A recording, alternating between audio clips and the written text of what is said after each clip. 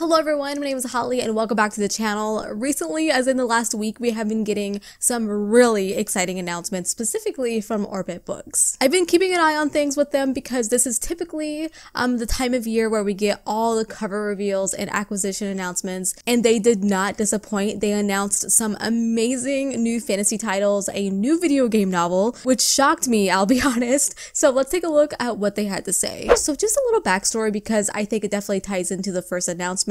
Orbit Books recently published Ruination, which is the very first full-length League of Legends novel. It's a fantastic book for anyone new to the universe or has been a League fan for years. I highly recommend it. Well, funnily enough, I had mentioned in my review that I hoped that this is just a start to more video game lore in the form of standalone novels, and I was right. They announced on October 11th, actually the day that I'm filming this, that we are getting a Cyberpunk 2077 novel, which is very exciting. The developers have been working very hard on that game to make it not only better, as it wasn't exactly what they promised us at launch, but they have been taking the story, adding depth to it, especially with the newly released anime, which sounds like it's doing very well. The anime was in Netflix's global top 10 chart for 2 consecutive weeks upon release, so it's a weird coincidence that we are now getting a novel in that universe. Speaking of coincidence, that's literally the title. Cyberpunk 2077, no coincidence.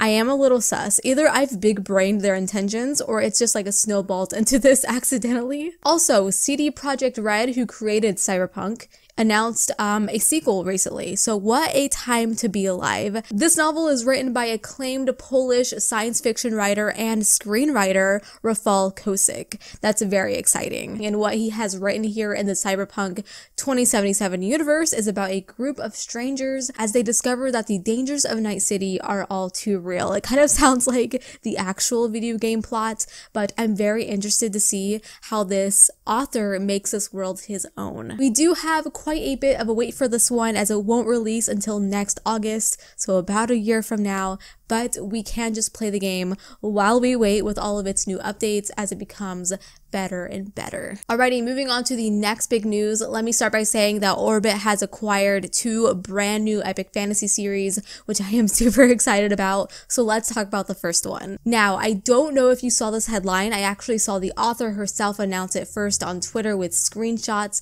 from the website called The Bookseller, and that is Andrea Stewart, the author of the Drowning Empire series, has a new epic fantasy series in the works. The first book's title hasn't been announced yet, but the series itself is called The Gods Below. We don't know too many details yet, as this one won't be published until 2024, a very long wait, but we do know that it is going to take place in a ravaged world with ancient magic. It will involve characters who can harness magic through gemstones, which really reminds me of, actually, it reminds me of a lot of things. But more specifically, it reminds me of the book Child of a Mad God by R.A. Salvatore, where the magic is stored in crystals, and the main character literally has to embed herself with these crystals to be able to use the magic. I highly recommend it. Anyways, it sounds really cool. We do have a little bit of a synopsis. It follows Hakura, a young woman searching for her missing sister, and who will do anything to find her, even lead a rebellion against the gods themselves. So it sounds like we might have like a god war on our hands, possibly.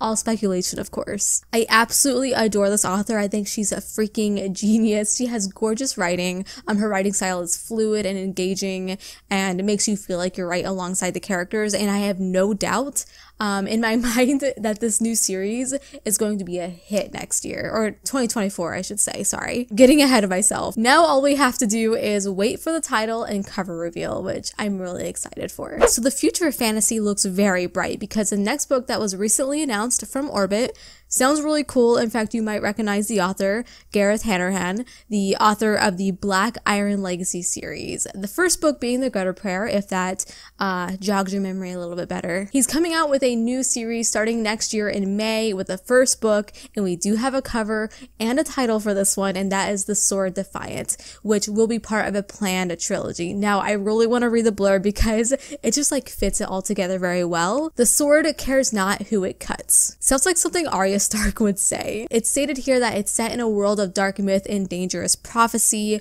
of the sword defiant launches an epic tale of daring warriors, living weapons, and bloodthirsty vengeance. And we do have an official synopsis as well. We follow Aelfric, a very classic fantasy name, and many years ago he saved the world with his companions in capturing the villains' cursed weapons along with their city.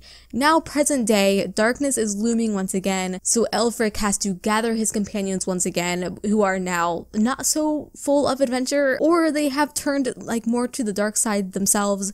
Now this has one of my favorite tropes from one of my all-time favorite books, which is Kings of the Wild, where once brave warriors have to come together again to save the world. Truly sounds like your classic monster slaying fantasy, far up my alley, so I am super excited for the release of this one and can't wait to dive into the world that Gareth Hanrahan will be building. It's got all my favorite things: elves and dwarves, ogres, dark prophecies, evil villains. I'm really looking forward to the old school fantasy feel. So I do have one more quick rapid fire news. Orbit did do a cover reveal recently of a new South America inspired fantasy called The Sun and the Void. Now, not much has been revealed other than a short synopsis. It's filled with myth and folklore as a main character is dying and finds herself at her dark sorceress grandmother's whim. She finds herself at a manor house while there's some ancient god that speaks to her. It's very, very vague, but I did my best. This does seem